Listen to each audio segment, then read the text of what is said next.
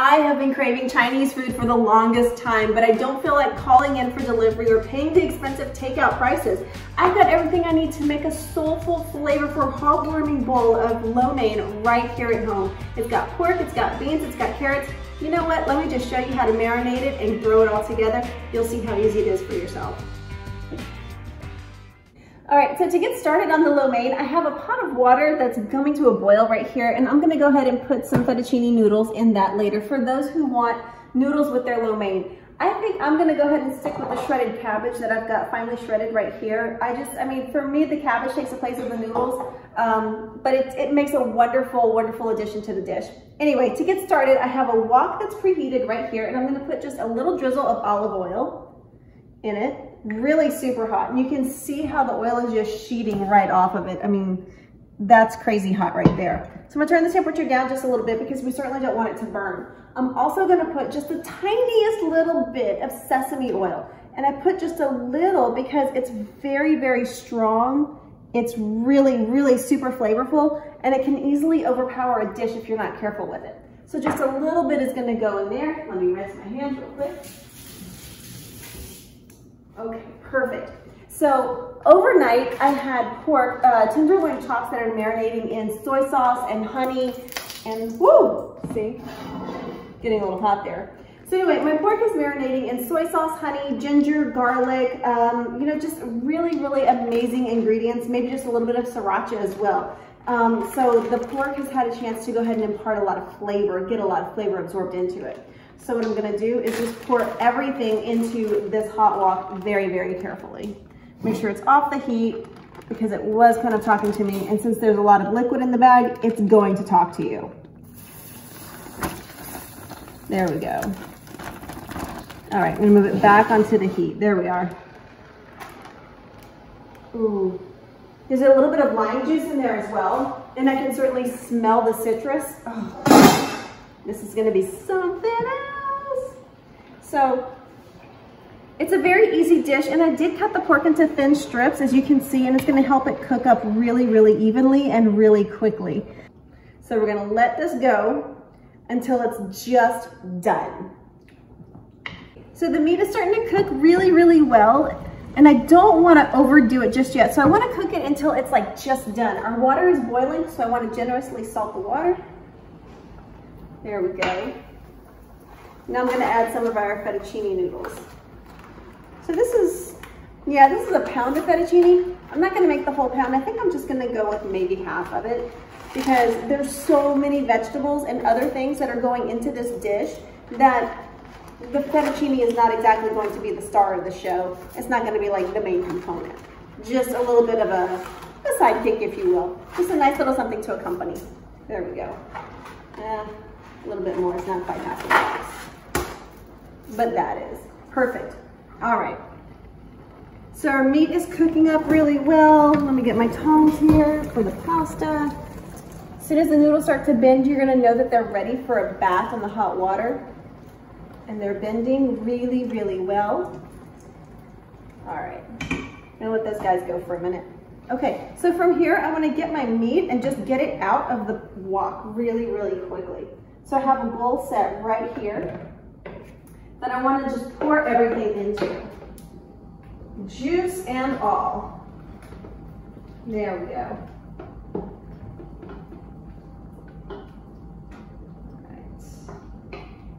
Perfect. Okay, so now from here, what I want to do is go ahead and get these vegetables going, and these are only going to take a second to cook. So what I have in my bowl over here is I have my shredded cabbage. I have 2 nice long stalks of celery that I've chopped on a bias in nice little thin strips, leaves included, and the leaves give a really wonderful herbaceous quality to it. This is half of an onion that I've finely sliced, and these are like little pieces, 2 large carrots that I've cut into little matchstick-sized pieces. So here we go. Turn the heat down a little bit. I want a little bit more olive oil, just like that. And now I want to go ahead and put in all of my vegetables. There we are. Give those a really super quick stir, so these will be done really, really fast. Oh, it's also picking up all those little bits from the pork, which is excellent. Hit it with just a little bit of salt. Nice.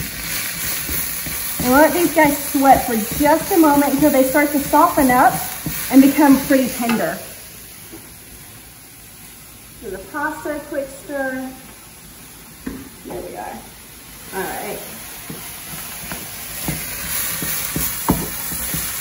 Oh man, I can smell the nuttiness of the sesame oil that was in the pan from earlier. I can still smell the ginger and the garlic from the marinade. And we're gonna add all of that right back in as soon as we get these vegetables cooked. Okay. Now the vegetables I like to get really tender. The cabbage, because it's so finely shred, I mean, it looks like angel hair pasta. I wanted to keep a little bit more of its integrity and a little bit more of its natural crunch. So I'm gonna add that at the very last possible moment. God. You know, this reminds me of like my favorite Chinese takeout, but I know it's gonna be so much better, so much healthier. Hit it with a little bit of pepper.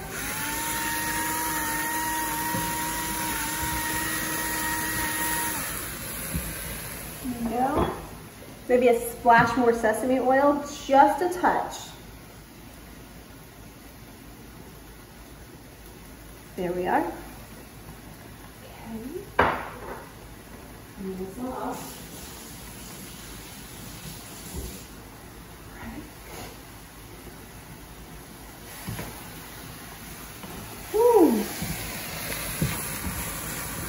So we want to give it just a little bit more of a brown color, so I'm going to put just a splash of soy sauce.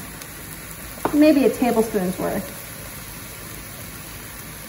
That will do it right there. Now remember, we don't want to overdo it because that marinated pork is still coming back into the pan. Are you getting hungry yet? Yeah, me too. This is going to be so worth it. So amazing. All right, so now you can see the vegetables have softened up because they've wilted down a little bit. The onions are nearly translucent and these celery pieces are really soft. All right, crank up the heat just a little bit. We're gonna let this go for 2 more minutes and then we're gonna add our pork. Meanwhile, we're gonna give our fettuccine a nice stir. You see how these guys are boiling along? And they're just chilling, doing their, well, they're boiling, doing their thing. Not much chilling going on a hot stove. There. All right. Now I think it's time for the pork to come back in. There's my pork in here. So marinade and all. Everything's gone in. And we're gonna let this boil and go for about 5 minutes. All of the veg has completely mixed in with the pork, and there's one ingredient that I did forget about, and that's the whole green bean. Now, I don't have fresh green beans, so I'm gonna use the bagged ones. I'm just gonna grab a generous handful and put them right in. And yes, I know they're frozen, but that's okay because I do still want them to have a little bit of a crunch. So just as the beans are warmed through, I know it's gonna be done. So get a few more. That's one of the best things about these kinds of dishes is that, yeah, there's a lot of vegetables in here, but it's so fresh and it makes you just, I mean, it makes you feel better. It gives you that really great fresh element that we oftentimes crave and we don't even know that we're craving it. We know we need it. It's one of the things that makes Asian cuisine just so amazing and wonderful too. Not only just the great flavors of the ginger and the garlic and the sesame oil and everything else that they put in, but it's the ingredients, the freshness of the produce. It's, I mean, it's no wonder it's one of my favorite things to eat, my favorite cuisines. So we're gonna go ahead and let these beans just warm right through. And I'm gonna cover this up for about 3 minutes, and that way the steam is gonna go ahead and get those beans just to the right consistency that I'm looking for. Okay. All right. The beans have nicely warmed through. They're tender. They're perfect. All right, so now I'm gonna go ahead and add in my cabbage. And this is a quarter head of cabbage that I've just like shredded really, really finely because I really love the texture that it gives. I mean, it mimics the noodles so beautifully. So I don't want this to wilt down completely. I do need another spoon though. So what I wanna do is just get the residual heat that's there in the pork and the rest of the vegetables and even in the sauce, to go ahead and warm up the cabbage and just kind of wilt it down just a tiny bit, just to soften it up. There we go. All right, so we're mixing all of this together to get it really well blended, to get that cabbage down in the sauce, that ginger and garlic and soy sauce and honey marinade that we made. Drums on the wok. All right, put this guy aside for a second. And now what we're gonna do is we're gonna make a little slurry that's gonna thicken up that sauce. And I do that by taking maybe less than a quarter cup of water right here and a tablespoon of cornstarch. And we're gonna make a slurry and then pour it in, and that's gonna make our sauce thicken up really well and stick even better to the meat and the vegetables and even the pasta for those who are eating fettuccine. Give that a tablespoon of cornstarch in cold water. That'll work. All right. That's because I didn't have a proper measuring spoon, but it's okay, because look, it makes nice, thick, creamy slurry, just like this. And this is a great thickener, a really great thickener that's found in a lot of Asian cuisines that makes the sauce nice and viscous and really hearty. Okay, open this up. A little bit of cornstarch stuck on the spoon there, but that's okay. Here we go. And we just go ahead and pour it all on.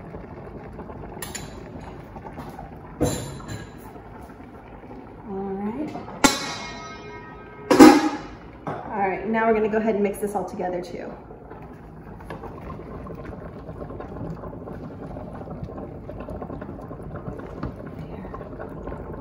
All right, so as the cornstarch slurry heats up, you're gonna see the marinade, the liquid, the beautiful sauce just thicken as well.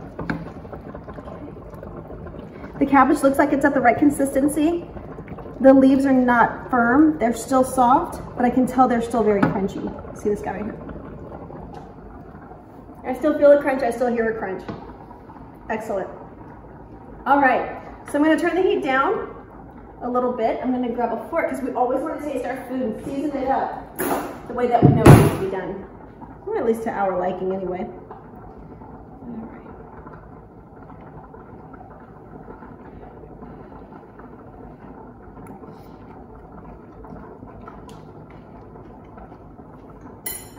It's very good.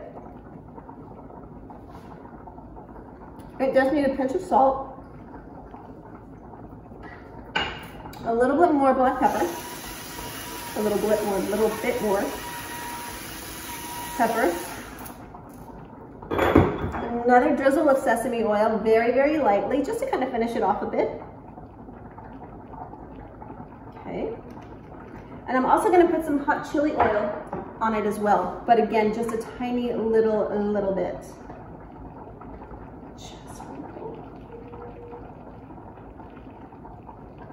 There we go. Perfect. Whew. Chili oil. All right, I'm gonna rinse my hands real quick.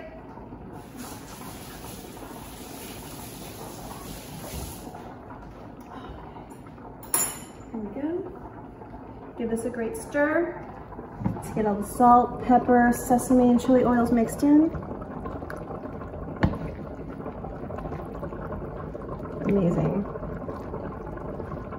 Yeah, I think we're gonna go ahead and kill the heat here. We're gonna kill the heat here. And dinner is ready to be plated up. All right, cool. So let me get a bowl right here. And this is gonna be for somebody that wants the fettuccine noodles. So I'll just go ahead and put the noodles right here into the bowl, straight from the pot. Ooh, there we go. Just like that. It doesn't take very much because, I mean, look at how much we have in here. This is crazy. I'm gonna get a nice giant helping of pork and cabbage and veg and just put that right on top. Excellent. Got another bean on top right there. That piece of cabbage goes in. Wonderful. All right. All right, so now for the true test. Let's see how this works. Okay. So I get some cabbage, onion, celery, carrot, and this tiny little guy, bite of pork right there.